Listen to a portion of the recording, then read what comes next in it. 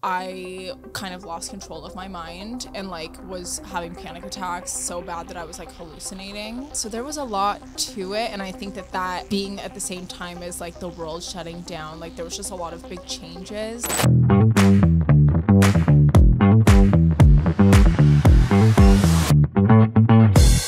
Hey besties, welcome back to another episode of I Missed Me. My name is Mafia Ansures. I am your host and I am so happy and so grateful that you're here.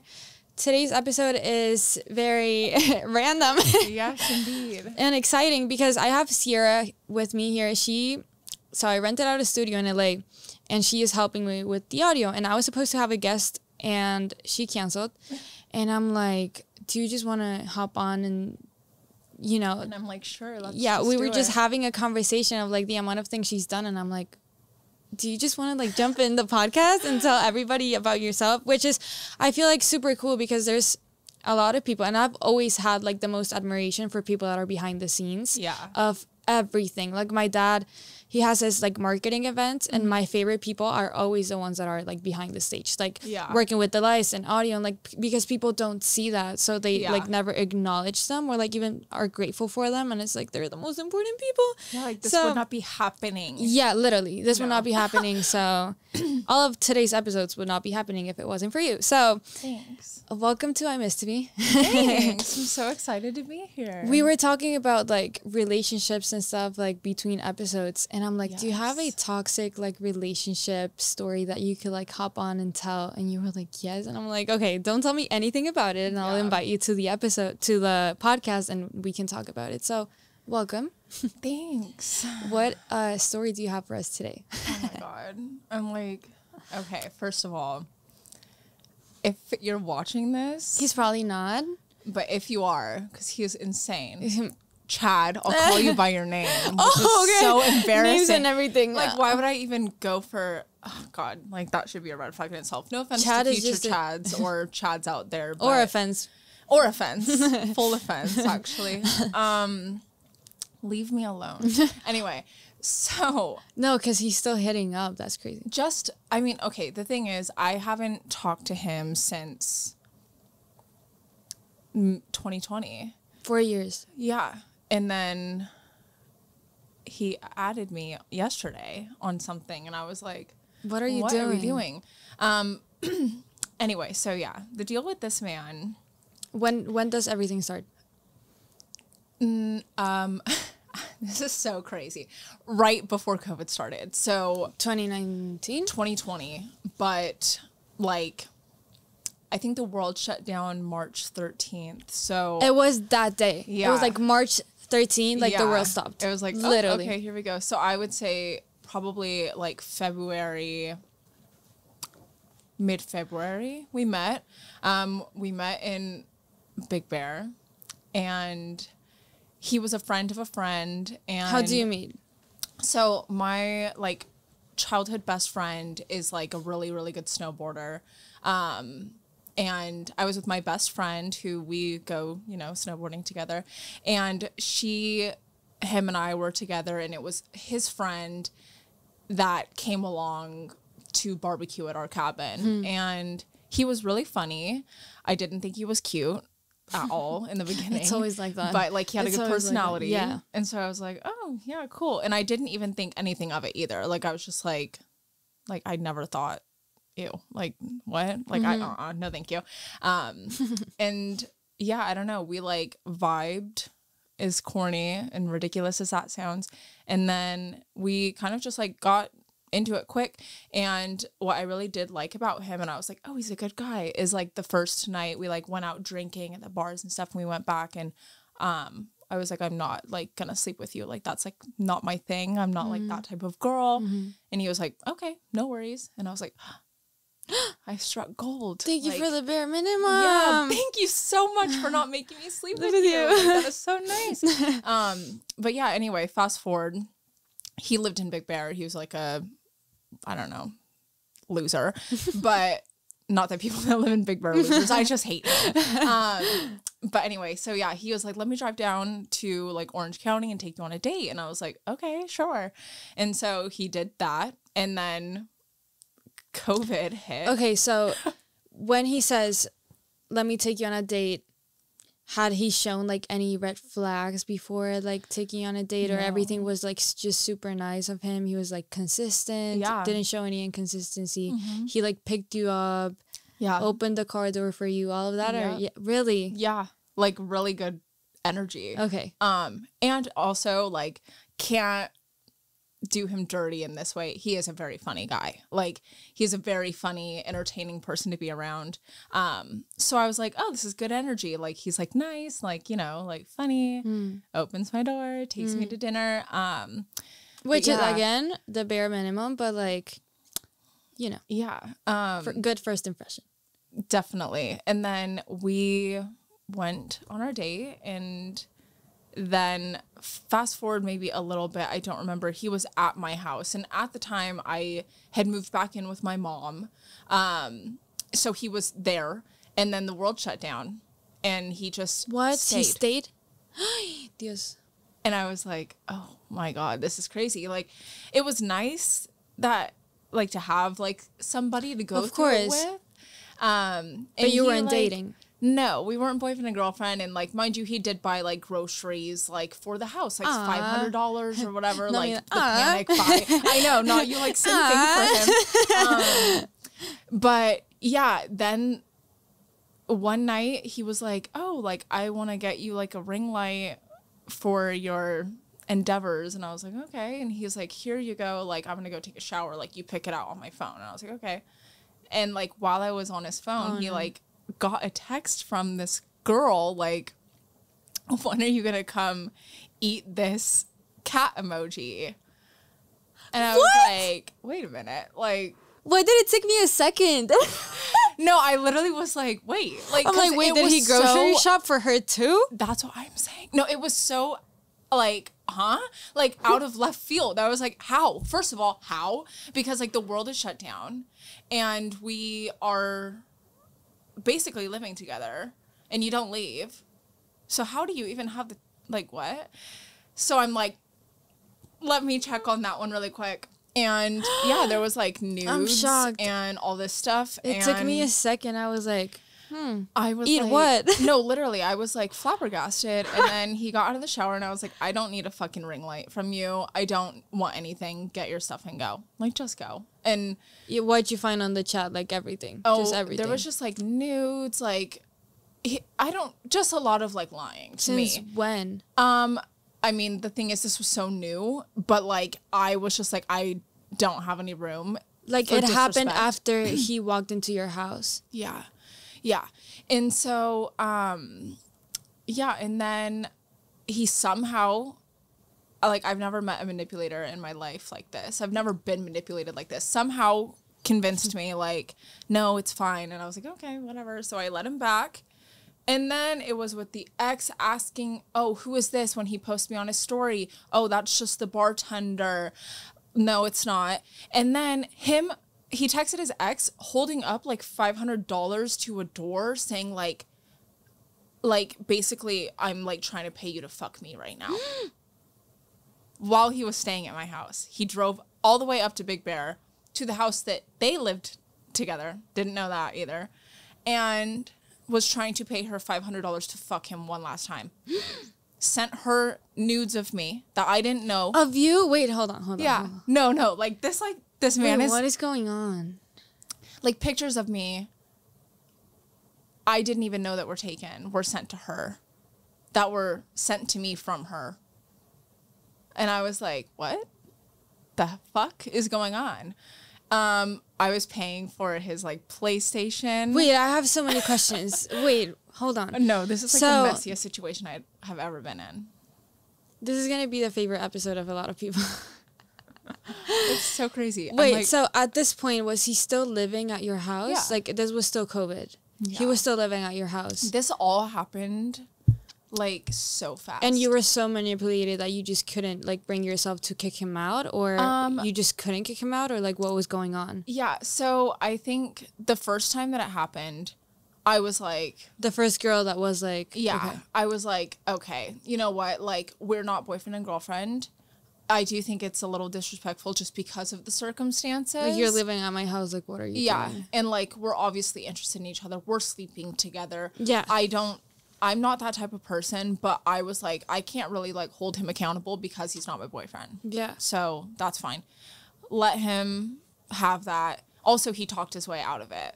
Yeah. I don't remember how, but. And that's, like, what manipulators do. Yeah. So I like, understand because they're always in the side of, like, we're not dating, like, she's crazy. Exactly. I didn't do anything. Exactly. Yeah, so I get it.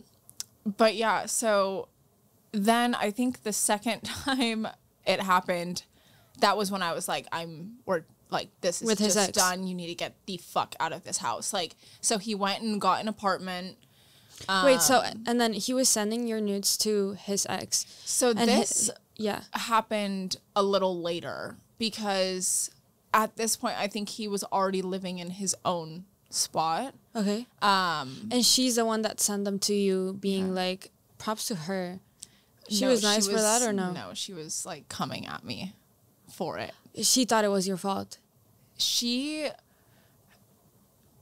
I don't know how much I should say about her because I've never met her. Okay. But she was very violent in the DMs and... To you? Yeah. Very, like, threatening. Oh, shit. And using those pictures, like, maliciously. I'm gonna post them. I'm gonna send them. I'm gonna... No, like hey, girl, he sent these to me. It looks like you weren't aware. It was like you're a whore and now you have AIDS. And I'm like, you guys both need to be locked up, like institutionalized. Yeah, you literally both need to like you guys are actually perfect for each other. Yeah, like you guys are actually so perfect. Like, how dare I get in the way? Please have him take over his PlayStation payment. That this big 30-year-old man, like, how old are? I don't think he was 30 at the time. I think he was maybe 28 or something. He wasn't that much older than you. I was 24. 4 years. Yeah maybe. I honestly don't know how old he is. Like, I've watched so much. The only reason why this like came up fresh in my brain, and that's why there's so many like missing details, is because like after all of this I was like, what? Like, get that out of my brain entirely. Yeah, you feel like it's like PTSD that you like forget details, like it's foggy. Yeah. Oh wait, side note, this is like a complete sidebar because I just had another memory. This was so funny to me. We were in an argument. I don't think we were talking anymore at the time. I went to Arizona with my best friend, and he was going off on me for, I don't know what reason, just to go off on me. He was like the type of like boom, boom, boom, boom, boom, boom, boom texter. Yeah, like, where are you? I hate you. You're a bitch. And so I was like, I'm going to shut my phone off and he'll think that I blocked him. So I shut my phone off for like 4 minutes, and I turn it back on, and it's like, I'm gonna kill you. Like, you're a C word. And because I got the message, I liked it, and I was like, thank you. That's what all I've been wanting this whole time. Like, thank you. And he's like, that wasn't for you. Yes, it was. You thought I blocked you. Even if it wasn't. No. Crazy. Who are you calling? Like, crazy. Like, what? You have nothing to offer to anybody. You literally don't even have a fucking debit card. You carry cash only, which, what does that register as? I don't know. Drug dealer, perhaps. Trapper. I don't know what that is, but that is not my type of man. If you don't have a debit card, am I a bank? Do I look like Chase Bank to you? Oh my gosh. How long did this go on for? Not long. I think maybe 2 months. And then I was like, run me my fucking money. Like, I know you have the money that you owe me. And then he claimed... You had gave him money? The money for his PlayStation. That I was paying for it because... Well, okay. For a PlayStation? So he had like a Fortnite membership or something. Because he didn't have a debit card, he would give me cash to pay for it on this account. And then we stopped talking, but he wouldn't take my debit card off, and Chase Bank couldn't. so it was just getting racked up. So I was like, you need to bring me cash. He swore he left it in my mailbox and tried to pin it on my mom stealing it, which my mom and I have like a messy-ish relationship. So it was easy for you to believe? No, I was like, fuck you, dude. Like, okay, my mom is a lot of things, but she is not a thief, and she is not going to steal money from me. Yeah. Like, but he was trying to pin it, and that's when I was like, I don't even want your fucking money. Like, that's fine. You can like, give it. So I just canceled my card and got a new one, and that was like the last that I ever talked to him until yesterday when he tried to add me. What's going on? Did you ever like even get to like fall in love with him or anything? Like, was it no? It was just like a psycho creep like behind you, like not leaving you alone, or like was there ever any attachment? Because I mean, I'm surprised, but I'm not, because I've listened to so many of these stories that it's just like. But I mean, sometimes like girls will stay because they're in love or because they're attached. Like, was this that type of situation, or was he just like a stalker you just couldn't get rid of? I definitely had like a bit of, I guess it would be like Stockholm syndrome type thing, where I felt like, dang, where did the person that I met go? Because he was so like fun, nice at the beginning, and nice. But my ex before him, like actual boyfriend before him, set quite a high standard. And although like towards the end things got a little muddy and it was not what I expected out of him, I still knew his heart and like have seen how a good man is. And so I think that relationship taught me not to accept a relationship like, So, and also I was like, okay, this is just like fun. I knew that there was no longevity to it. I don't know really what the hell that was. It was a weird time, definitely, because I would never, like, there is nothing about that person that is on my, like, want list. Right, like, except for maybe being funny. You know? But I think at the time it was just like, oh, this could be fun. But then it ended up just being so crazy. And even like now, like my best friend Danielle, she's the only person that really saw him as well for like who he showed in the beginning. Okay. And she loved him. Like her mom. That's was another like, thing too, is like, you guys are gonna get married. Sometimes people don't understand why you stay, but like that person that actually like saw him from the beginning is like, I understand why you did. Yeah. So I think, I mean, I would have never dealt with that. I'm just not the type of girl that will deal with that. I've had enough hardships in my life. I don't need a man to add on to that. So lucky for me, I didn't stick around. I wasn't like manipulated. I was just flabbergasted ultimately. Like I just had never been treated or spoken to that way. I cannot believe that people actually operate that way. I didn't know what like gaslighting was until him, even though it didn't work on me. I saw the like tactics. Like it was just like ultimately like it felt like I was discovering a new breed. Like I was like, this is like, I understand 100%. It's like and also it's just like sometimes you try to stay and see if it's actually like for real. Yeah. Like I talked with this one guy and we had like this 2-year long like type of situationship where we like would talk for like 2 months, then we would stop talking for 6 months and then another 2 months again. And like the things he would say is just like, are you being for real? Like, maybe if I stay a little longer, like you're going to realize that you're not okay. Like, you know, like it's just like. But you're not a therapist, babe. No. Like, you cannot fix him. Yeah. He doesn't want to be fixed, probably. Yeah. 9 out of 10 times. They don't even know there's something to be fixed. Like, that's how they operate. Yeah. Like, it's actually like that. Do you think there's something that you had to, like, heal from after him? Definitely. There was a lot of trust issues. Just because I haven't really had any, like, distrustful people in my life for the most part. I've had a lot of like really good authentic relationships. I've had the same friends for basically my whole life. And so meeting somebody new and letting them in and then them doing that, it was like, oh, okay, like that is how people can operate.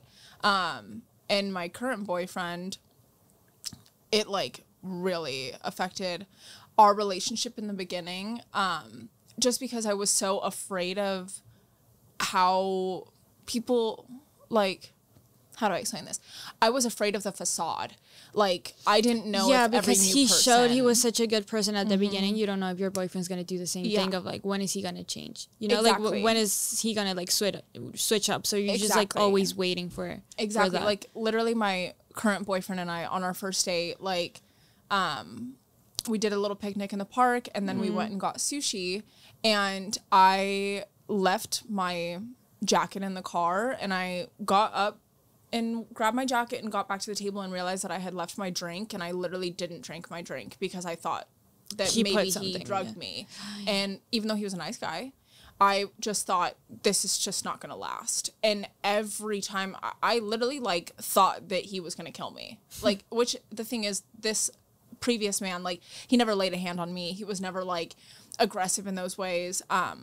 But I had never been treated that way or even met a person that had that type of mind, that I just assumed the worst in everybody after him. Yeah. And so that was really hard to work through. I did have to go to therapy, actually, because it just ultimately really, really, like, developed into something deeper, that I kind of lost control of my mind and, like, was having panic attacks so bad that I was, like, hallucinating. Wow. Yeah, so there was a lot to it, and I think that being at the same time as, like, the world shutting down, like, there was just a lot of big changes and a lot of things that I, like, hadn't experienced. I mean, nobody experienced, like, a global pandemic before. So there was just a lot to digest. And now I'm okay, luckily. Good. But yeah, I mean, there's so many things that, like, I look back and I'm like, how is that even a real person? Like, how? And he doesn't even think that it's wrong. Yeah, exactly. Like, he's just, like, living on and he never, like, his reached life. out to apologize or anything, have one more conversation. No. Yeah, and it makes me wonder, like, if I were to add him back, would there be, like, what would the opening an apology line be? Right, yeah. I don't think that there's any thing to regret. say. Yeah, no. I think you'd just be like, what's up? Yeah. And I'd be like, you're literally a fucking crazy man. Yeah, no, thank you. Like, we should have just been friends. That's all it ever should have been. Because and he would have been a good friend. probably been a good friend. Yeah. He would have been the entertaining friend that made you laugh, and that's that. How long have you been with your current boyfriend? We started dating in 2020, like, I think it maybe was June was our first date. And then we have been official now for, like, 2 years. Oh, right. You were, like, talking for a while, and then you started. Yeah. What do you think is the key, and, like, what is that one thing that you've, like, recognized about, like, having a healthy relationship? Oh, wow. You know what? I've never had a relationship like this one. I hope that everybody in their life can experience a relationship like this one. That is so beautiful, and that is, like, the one thing that I've heard of, and it gives me chills because, like, I've just gone through, like, so many, like, different types of, like, relationships, and it's I've seen my friends get into, like, healthy relationships, and I love that that's the one thing they say is, like, I wish everyone gets to experience it, and it makes me want it even more, you know, like, yeah. No, definitely. I mean, it took a lot of time to develop into what it is now. Like I said, I was, like, my panic attacks and stuff, so my first panic attack was at his house, and I thought he drugged me. It was a morning after some wine, maybe 1 or 2 or 3 bottles of wine. So I was having a little bit of anxiety, and I had my daily matcha, and he was like, hey, I'm gonna hop on a call really quick. Do you want, like, a emergency drink for, like, if you're not feeling well? And I was like, yeah. He made that and handed it to me and then went on his call. So at the time, I chugged the drink, and I was lying down out on the balcony, and I was just, like, you know, chilling, trying to, like, find my bearings. And I started hallucinating. And then How is that? Yeah, it was terrifying because I have like done hallucinogenics in my previous like young adult years. Yeah. So I couldn't comprehend what was going on. I went to the bathroom immediately. It made me sick to my stomach because I was like, what the hell is going on? And so I went to the bathroom to go throw up, and I looked in the mirror and I didn't recognize myself at all. And I walked out and he was in the living room, like on the phone, and I like gripped his hand and I was like, hello, like, I'm not okay. And he's still on the phone. You know, it's a business call. He's like very business orientated. And so, yeah, I don't know. I thought he drugged me, and I got in his shower and I made him stand there and watch me shower because I didn't trust him, but I needed the shower apparently. And then I went in without a towel, just went and laid in his bed soaking wet after the shower. And I was talking to him, apparently. I don't really remember this. I think I kind of blocked it out. But he said that it looked like I was like looking right through him when I was talking to him. And I kept asking him, like, what did you give me? And he was like, I didn't give you anything. And he also had the reservations of, I'm still a new person in his life. He didn't know if I was crazy. He didn't know how to digest the situation. And after that, I had a friend come pick me up because I couldn't drive because I had no idea what was going on. And you told us like that was a panic attack. Like what was that? Yeah. So we kind of came to the consensus, like, you cannot be focusing on anything but yourself right now, referring to me. And so we stopped dating, and I went to therapy, and I was in so many workshops about panic and panic disorder and derealization, depersonalization, so many things that I didn't. Is that what it is? Like, wow. Yeah, it's terrifying. And I mean, luckily now, like, do you understand the root of that? After going to therapy? Not the root. I've had a really tough upbringing.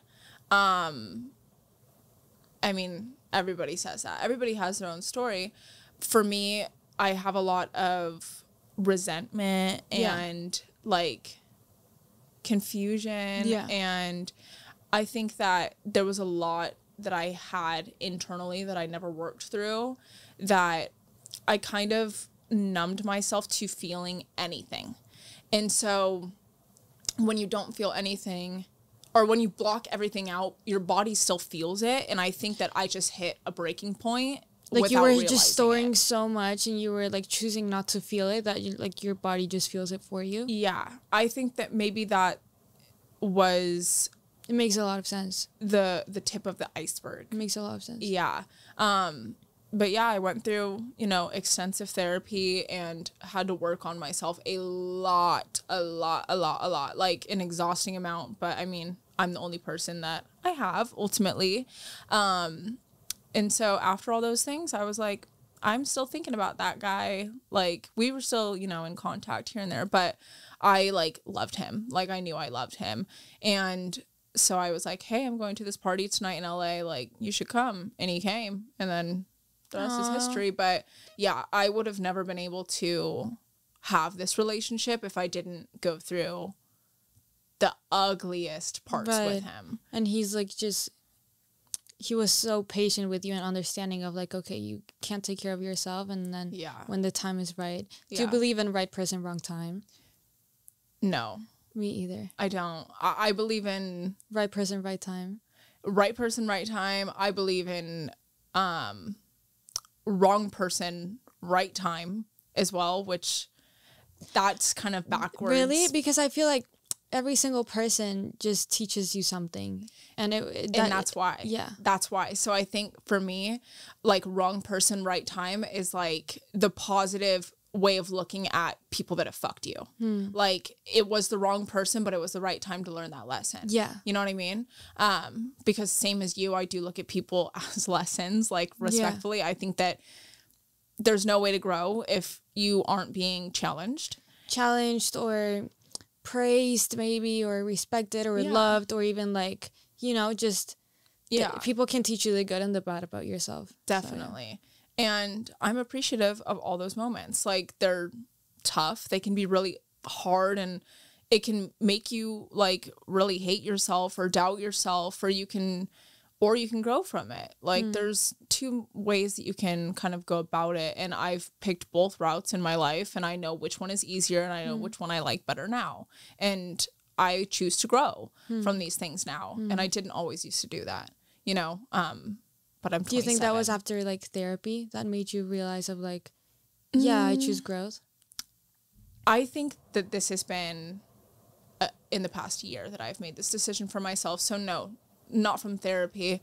I think it was starting to learn how to set boundaries for myself.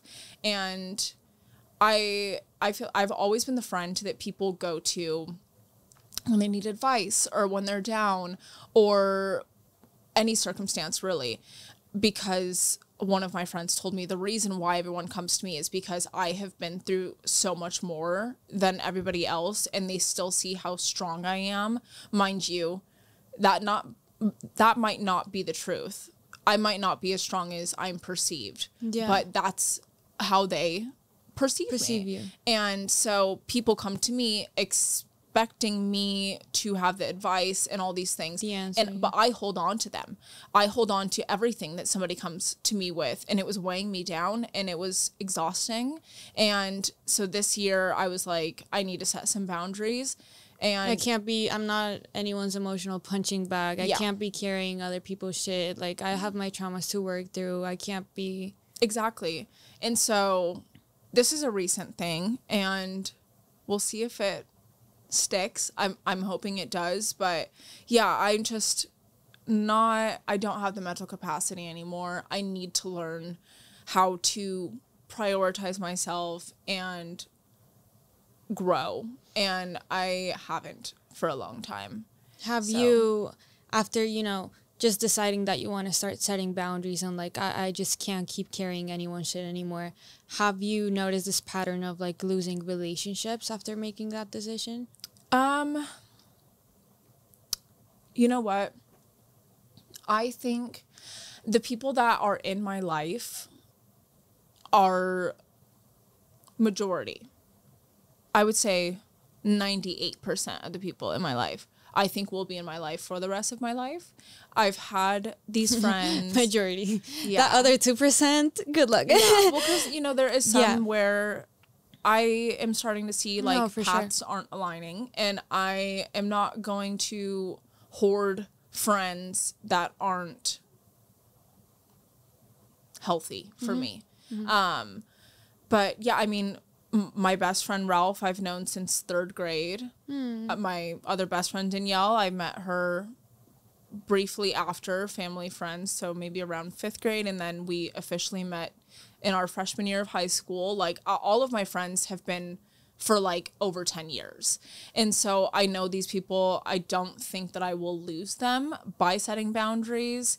I think it's more so like, yeah, girl, no worries. Thank you for still being there for me, because I will still be there for you, but to an extent. If it's hurting me, then I'm gonna have to shut it down. But yeah, I don't think, luckily, the people that I have decided to involve myself with, I don't think I'll lose any relationships from setting boundaries. And also letting people know that, like, the more that you work on yourself and the more that you, like, choose to grow, I feel like the more people that you're gonna start losing, just because that's when you realize that some people just have you there to you know, put all of their traumas on you, and then, okay, I'm better, let me leave. And then when you set those boundaries, it's like, why can't I tell you what's going on in my life anymore? Like, who else am I supposed to? Yeah, who's gonna carry my baggage for me? And it's like, no, I have my baggage too. Like, so what the fuck are you talking about, girl? Like, my baggage is 8,000 pounds. Yeah, and which is really good that you have, like, healthy people that you understand, that are gonna be understanding of, you know, the things that you're going through. But then a lot of people that listen is like, how do I know if I should cut my friends off? Or well, first of all, if you're questioning it, then that's sign enough that you have to like let them go. Exactly that. But I feel like it's super important to have like healthy people that are vibrating in that like same frequency as you are, that are choosing to grow and, you know, that are. So before I jump into my last question that I ask everybody that comes and I missed me, I want to give you a little gift that wasn't planned for you, but I think it's meant for you. So I have a clothing brand and we were talking about it off camera, but my message with it is just basically that we're all strangers healing together. And I didn't know you an hour ago, and now I know that you went through this traumatic experience that I'm never going to forgive Chat for. Yeah, thanks, Chat. But yeah, my message with the brand is just basically that we're all strangers healing together. And so just like be nice and be understanding with everybody that you have around you, because you never know what people are going for. So this is for you. Okay, so cute. Thank you so much. Thank you. Now that you have it on, what does healing mean to you? Oh God, what does healing mean to me? I think prioritizing yourself and finding comfort in knowing that the things that you went through aren't okay. But not sitting in it anymore. Kind of just being able to move on and understand that it was a part of the process and necessary and beneficial for your development. I think ultimately at the end of the day, I am confident in who I am and how I process things and how I, you know, just look at life and treat people. And I wouldn't be able to do those things if I didn't sit in the bad and heal from it. So healing is just, to me, developing myself further. You have a stranger in front of you that is about to go through all of the things that you've went through. What would be your biggest advice for a stranger? Your parents are still learning too. Wow. Yeah. I think just realizing that this is their first time doing it as well. But hold them accountable. Or they're just going to fail at it. Yeah. They're still learning too. I love that. Yeah. I love that. That is so healing. Yeah. And so true. Yeah. Thank you so much for being here. There was not a plan, but I loved it. I loved it. So funny. Thank you guys so much for watching. Where can people find you? Well, your Instagram is disabled right now, but where can people find you? I just made a new Instagram, but I don't really care to have people there. Yeah. If you want to join, it's supposed to be anonymous, but my faceless journey, it is on Instagram and TikTok as the Cozy Anonymous Club. If you want to come get cozy with me, we're learning how to find comfort outside of our comfort zone. So I love that. Come join me. I love that. Thank you guys so much for watching and listening. Don't forget to follow me on social media at Mafiansures. Don't forget to follow I Miss Me on social media at I Miss Me Podcast everywhere. And don't forget to go get your No Name hoodie to No Name Project CO. I love you guys. I will see you guys on our next episode. And don't forget that we're all strangers healing together. With love, Mafi.